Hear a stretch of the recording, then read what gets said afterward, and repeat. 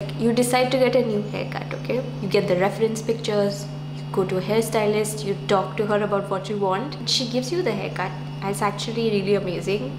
You end up loving it, and everyone around you seems to love it as well. You get a lot of compliments. You feel really good about it. And you're just minding your own business one day, looking through old photographs, and you realize your hair now looks exactly the way it did when you were like a 1-year-old and a 2-year-old.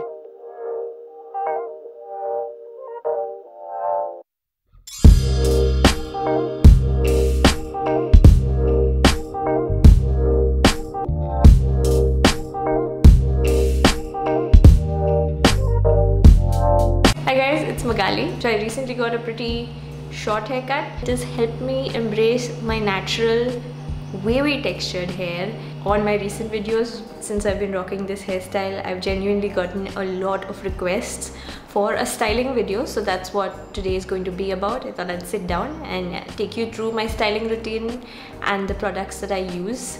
I do borrow some from the curly girl technique, but I absolutely did not follow it. It was like this wonderful gateway into learning to manage, learning to style and understand my natural hair, but I find it too restrictive, so I do not use it. I thought I should let you guys know right away. Education for taking care of our hair, styling our hair, if it's not straight, it's very lacking in India. I think it's connected to the obsession with really light skin. If you grew up with hair that was not straight, then you likely went through a lot of collective trauma trying to make it look neat, because wavy and curly hair is not considered neat.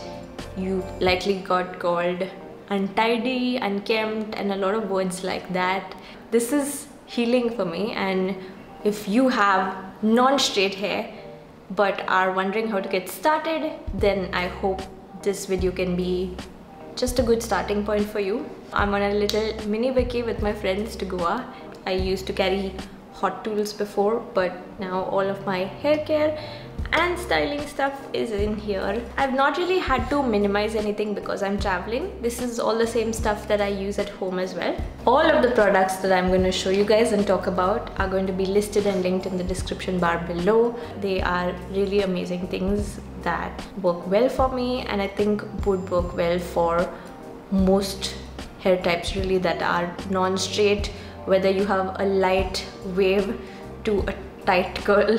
I usually wash my hair every other day. Around late evening, that's when I do my styling, and I make sure that my hair is dry before I go to sleep, because if it was wet, everything would get ruined. Now I think I'm gonna jump over to last night's Magali. I've been using the shampoo bar on and off from the Switch Fix. This is the blue tea full shampoo bar. This is a very well used bar, but I just wanted to keep it real. I can see a hair of mine stuck to the bar, which is a little annoying, but reality, if you're using a bar, shampoo bars are surprisingly travel friendly. I asked my mom for a soap dish and she gave me this beautiful one, which is practically vintage. It's been perfect for carrying the bar around, but now I'm thinking of purchasing some soap dishes that are actually made for travel and that have a locking mechanism on them. This bar smells nice, works well, and I've really enjoyed using it. So hair that's textured, which is basically wavy or curly, is very often dry. That's just part of having this kind of texture. So instead of using a conditioner, I'll often use a hair mask which gives deeper nourishment, and I'm using this Biolage Ultra Hydra Source Mask. This one is formulated especially for dry hair. It's really nice. My shampoo and conditioner are not constants. I switch them up really often. These are just the things that I'm using right now. This has been my first ever shampoo bar, but it was a lot thicker and I've used it quite a bit. I tried out a shampoo bar because I wanted to try and reduce my consumption of single-use plastics, and I wanted to see if they can be as effective as a liquid shampoo from a bottle. I've had a really good experience with this one, and I even purchased another shampoo bar from Switch Fix, a different variant though. In the future, I can see myself transitioning to bars full time. So I've finished my shower, got into my clothes, moisturized my face, that's all. You want to work on your hair when it's dripping wet. This is something that I've read across wavy and curly community. That's something that's really important. It should not be damp, it should be very wet. These are the two products I'll be using today, the Arata Curly Gel and Curly Cream. This is my newest comb that I just bought. How cute is it? Absolutely perfect for what I need. I think initially I used to apply the gel and cream on my hair separately, but now I don't really care about doing that, so I just take both of the products and put them on my palm. These are the quantities I'm using, by the way. I'm still trying to figure out exactly what I need, so I create this kind of jelly with both of them mixed together and apply this throughout my hair. Just like the conditioner, I try to focus on the lengths more. Don't be afraid to get in there. And then I'm gonna pick up my comb and comb through. I only comb my hair when it's wet. I have a couple of tricks that I use for volume. One of them is to kind of comb outwards from underneath like this. The trick that I figured out on my own, when I'm putting my parting in, I'll actually put it in the opposite direction. So I usually part my hair on the left side, but when I style it, I part it on the right, so that tomorrow morning when I want to go out, I'll part it the other side, and that gives me that lift, you know. Now when I comb my hair, it's gonna look a little flat and I want that lift. So changing the parting tomorrow is how I'm gonna get that volume. Combing is done. Now it's time to scrunch. I don't know if that looked vulgar. Let's just move on.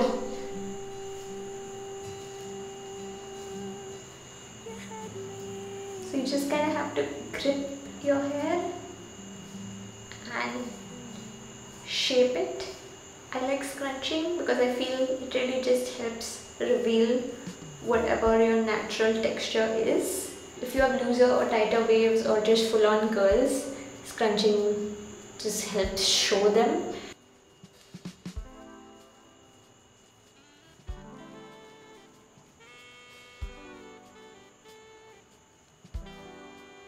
I air dry my hair, so the main thing I have to follow right now is to just let this dry on its own and not touch it, not comb it. You want the gel to work its magic.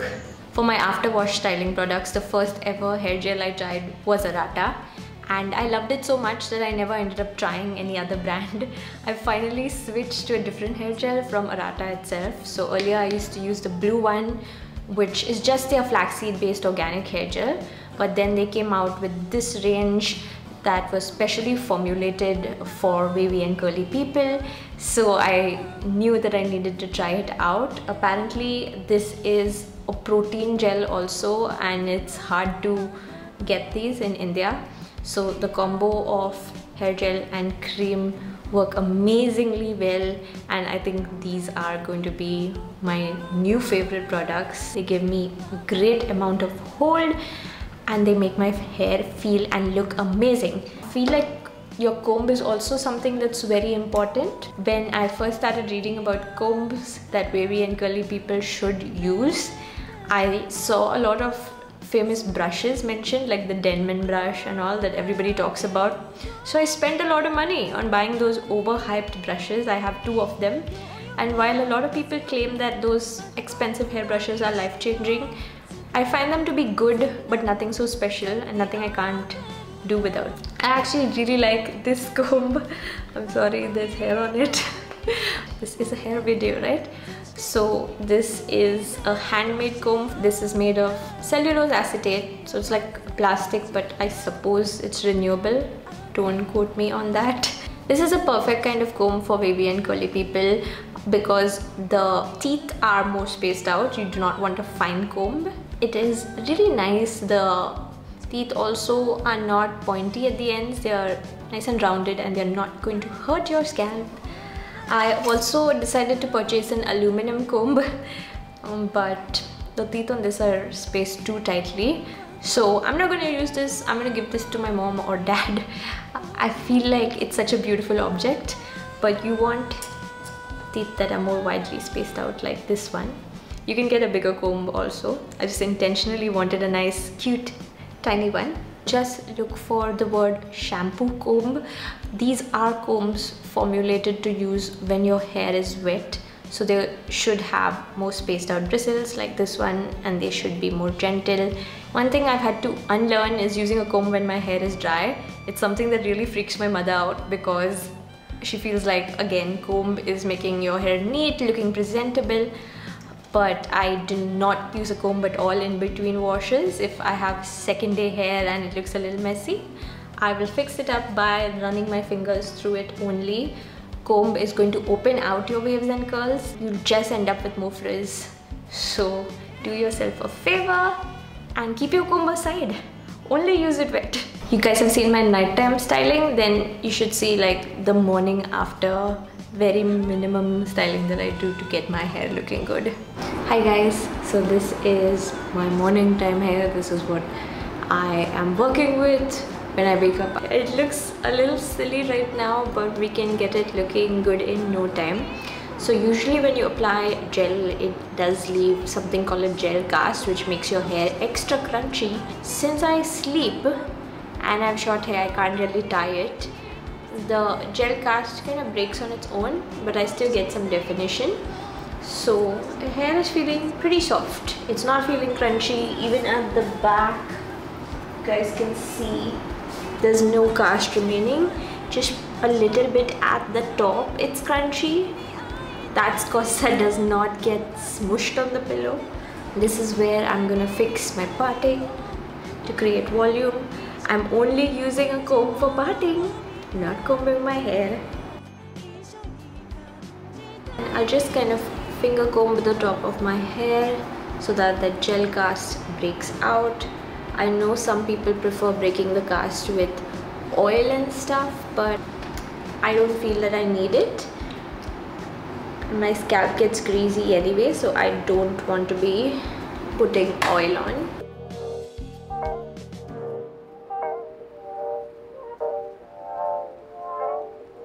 I'm not looking in the mirror now. I don't know if this looks any good. I rarely look in a mirror in real life also.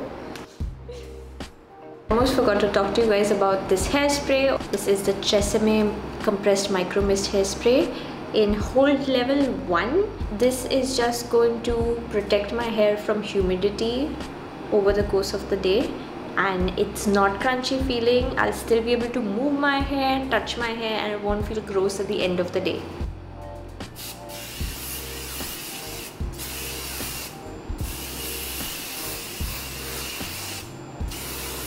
I know I've been hyping up this hairspray so much, but surprisingly on vacation I have found that I don't need it as much as I thought I would. The gel and cream combo are giving my hair a good amount of hold. Even when I went on the beach and got back, my waves still had definition. The beach breeze and the salty air is usually pretty harsh, and it was just really blustery, so I thought my hair was going to be a frizzy mess, but it was not. To me, this is similar to using primer, or more accurately a setting spray when you have makeup on. You don't absolutely need a setting spray, but if you want to ensure that your makeup will look fresher for longer, then you use a setting spray. It's the same thing with this hairspray. It's an optional product. So that's it for today's video. I feel like I have a very simple routine, but I talk through it too much. I'm just really enthusiastic about this topic. Loving my own natural hair, I feel like, has done wonders for my self-esteem. I hope this video helps some of you guys, and if you have any questions at all that you think I can answer, please leave them in the comments below and I would be happy to help out. Thank you so much for watching this video, and I'll see you guys next time.